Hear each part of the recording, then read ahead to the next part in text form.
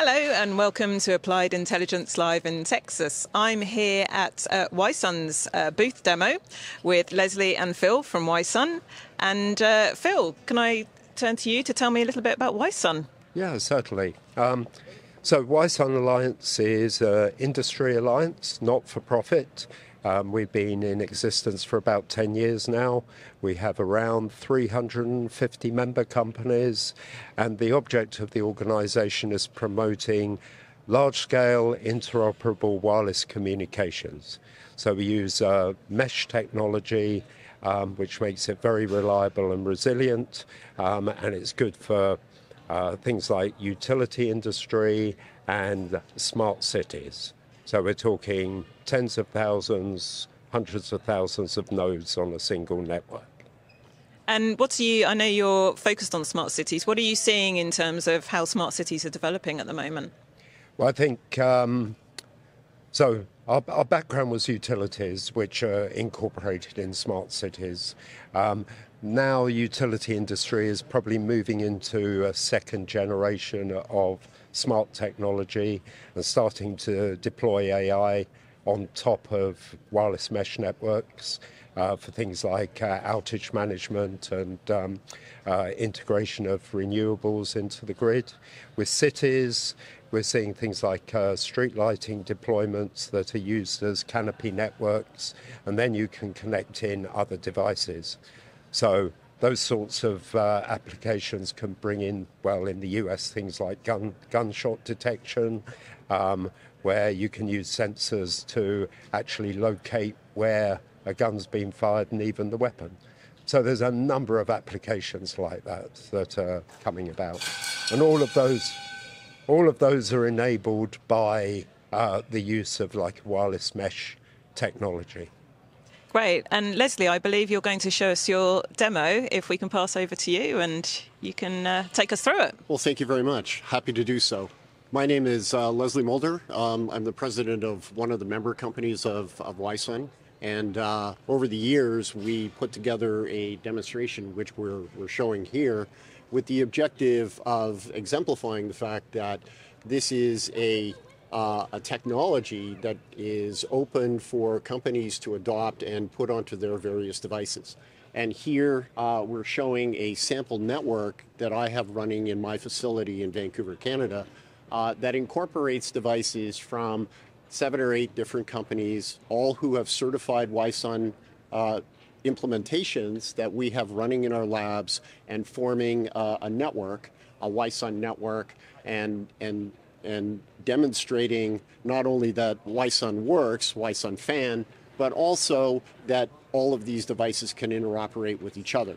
So for a utility that wants to adopt this technology, they can be ascertained that they can go to different vendors at any point in time and purchase devices from different vendors to get the kinds of functionality that they want, so they avoid single vendor lock-in.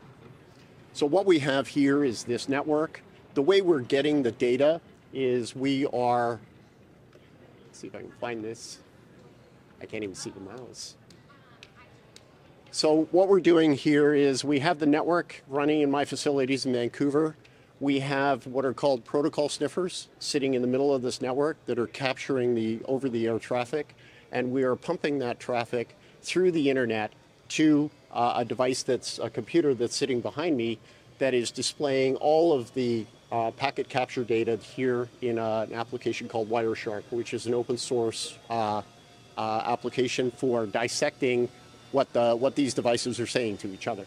From that, we are generating this mesh network picture.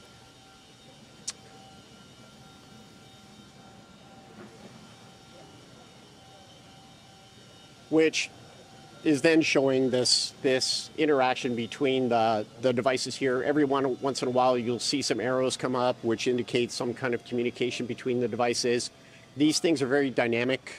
If you remove one of these devices, the mesh will reform so that we have resiliency against device failure and things like that, which is an integral part of all mesh networks. Now, this is a very small network. In terms of city deployments, these networks can scale up into the tens or even the 50,000 device kind of levels, so that we can get coverage across an entire city for AMI and street lighting applications. Beyond that, we've also layered on some application protocols. This one here is an application protocol that stems from Cisco Systems, which is a WiSun member. And with this, we can interrogate these devices and represent the data that we're collecting from those devices on effectively a web browser application.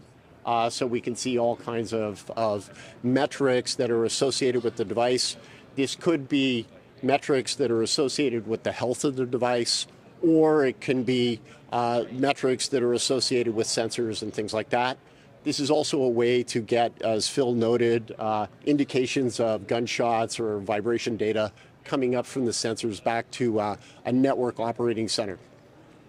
This is one representation. We have another one as well, which is a different kind of technology than the one from Cisco.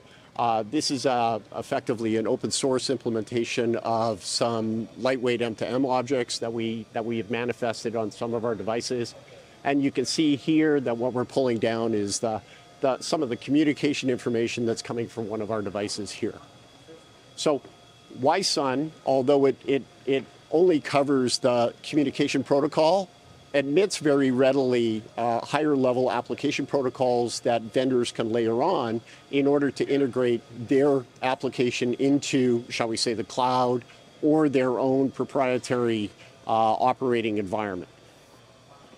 And that concludes my demonstration. Back to you, Phil, for concluding. Thank you. So, Leslie described the operation of this demonstration. I think what we're beginning to see within WiSun is the benefit of using open standards-based technology with good resilience and reliability, and particularly important in the IoT space is cybersecurity now.